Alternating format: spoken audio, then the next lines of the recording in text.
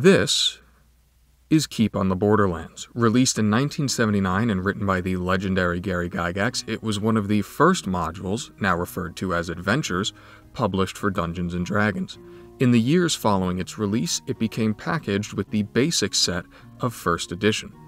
Modules from the late 70s and 80s were a very different breed of D&D than what most people today are likely accustomed to. See, it wasn't until the mid to late 80s, where universes such as Dragonlance, Mystara, and of course the Forgotten Realms came along, that D&D started to shift towards existing as a device for storytelling.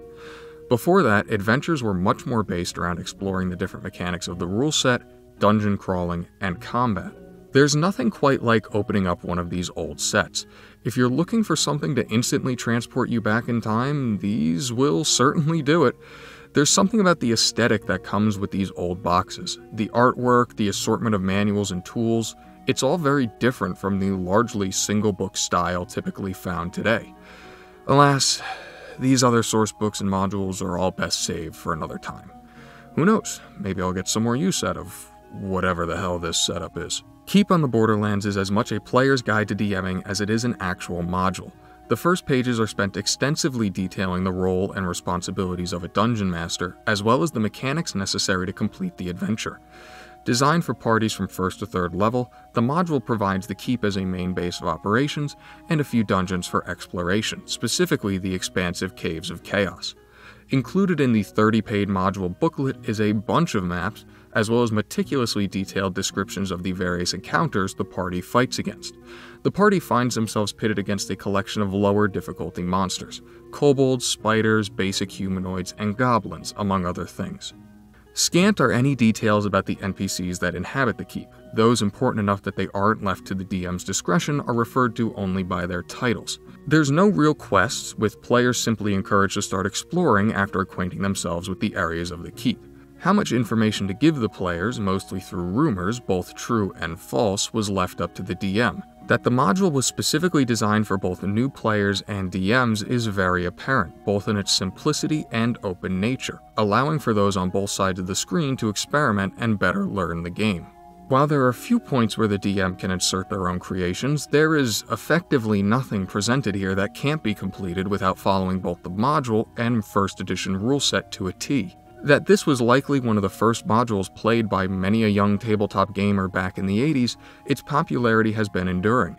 Even today, it's frequently cited as one of the greatest modules of all time, received a sequel in 1999, and even a proper novelization. As I mentioned earlier, this copy of Keep on the Borderlands was included in the basic set. To the best of my knowledge, this is likely a 7th printing of said set. I've come to that determination due to two key factors. One, this particular box came with paper chits as opposed to proper dice.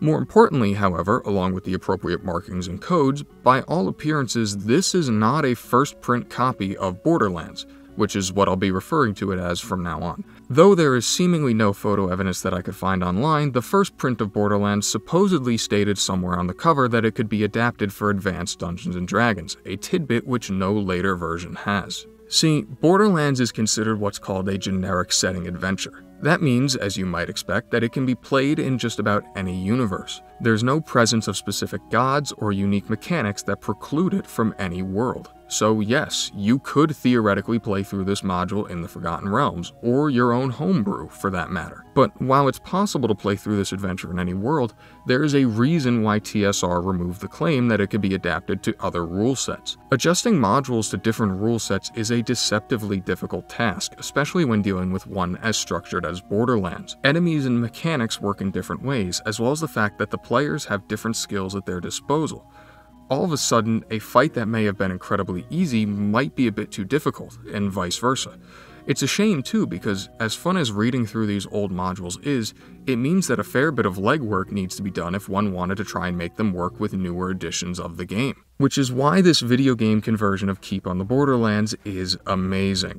Played in Temple of Elemental Evil's 3.5 PC release and developed by the same folks who made the near-required Circle of 8 mod pack, both of which I talked about in one of my previous videos, this adaptation brings Borderlands to life within the 3.5 edition rule set, while managing to thread the needle between faithful recreation and modernized revamping. What makes the mod work so well is the way that it takes the existing material and embellishes where need be, primarily in two areas: inside the keep itself and the combat scenarios. I'll start with the latter, mainly because it still makes up the large majority of the module's content, and the fact that I can't wait to gush about this game's combat systems once again. The premise of the various combat scenarios from the areas they take place in, as well as the enemies you fight, are taken directly from the source material. Gygax's original writings say you fight lizard men in the swamp, so you fight lizard men in the swamp.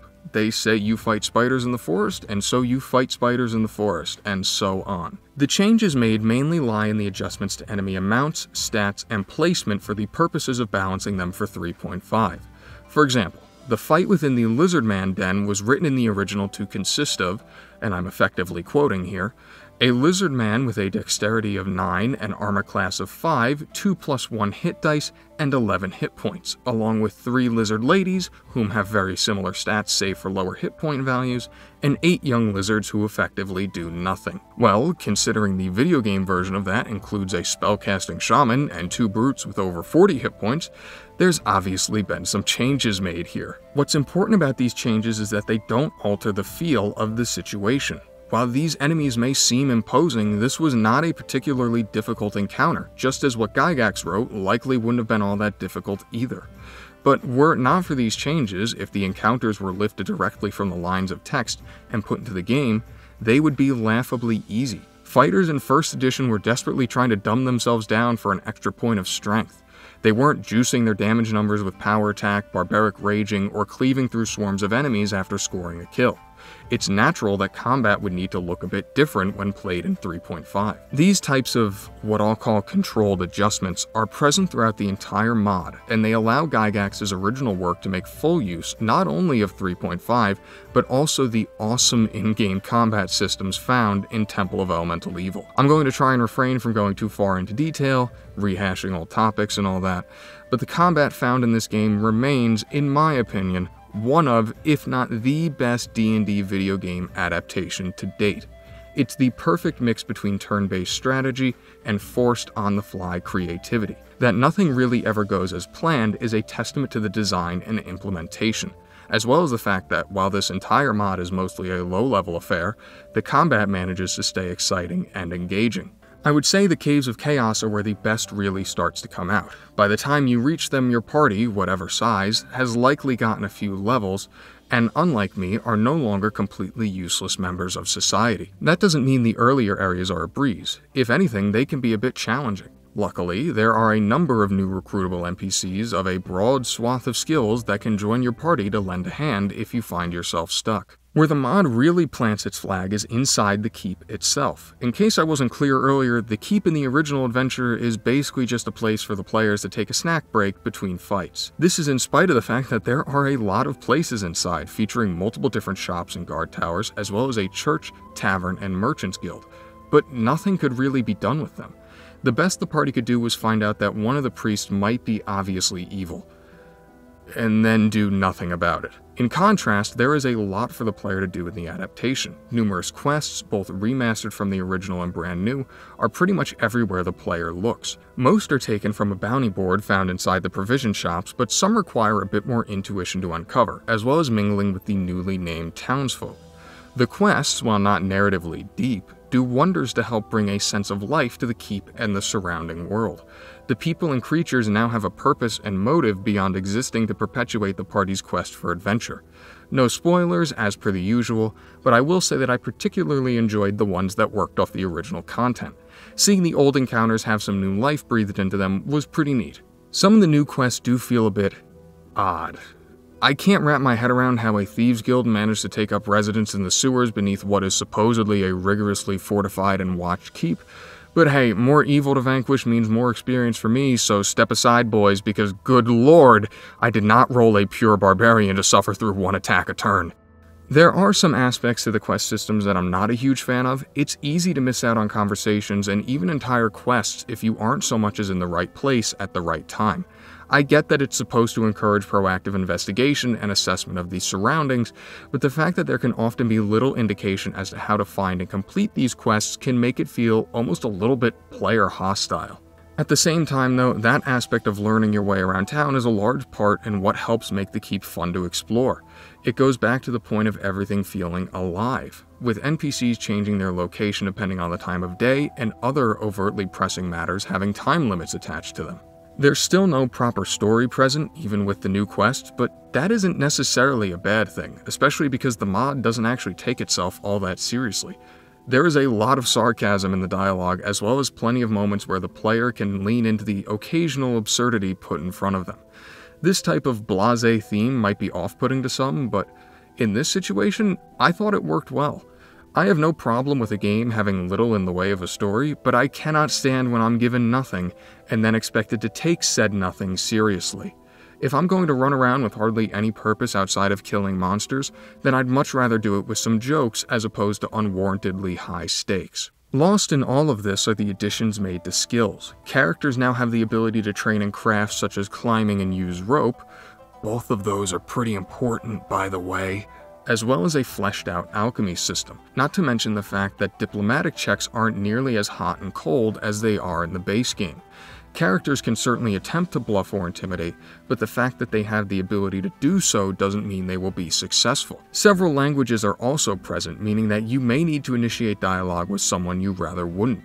My paladin was great for dealing with just about anyone in the keep, but the fact that she only knew common put quite the damper on her expertise when dealing with the monsters of the wild. There's also a disguise feature, but I'll be brutally honest, I never found a use for it. There probably is one, don't get me wrong, but my pea-brain certainly couldn't track it down. But that might be the best part of the entire mod. Regardless of everything that was added and reworked, you can ignore all of it. If you want to ignore the keep and traverse the dungeons as a ravenous murder hobo just as in the original adventure, you're more than free to do just that. To my knowledge, there isn't a problem put in front of you that can't be solved by taking a sword to whatever it is that stands in your way. And you know what? That's perfect. For me, while I thoroughly enjoyed the new ways in which some of the material was presented, the real joy came from the fact that I was playing Keep on the Borderlands in a video game with a non-archaic rule set. And I can confidently say, after reading through the original module, God knows how many times during this video's creation, that the original premise has been well and truly maintained. And yes, that does include the presence of a certain moral dilemma surrounding enemies you fight, which I will not mention here because YouTube will likely have an aneurysm if I do. If you ever wanted the chance to experience an old D&D module without the worry or task of making it work in modern rule sets, this is probably the best way to do so. Whether you're the new player that the original module targeted or an old warhorse in search of a classic made new, this mod is for you. Play it.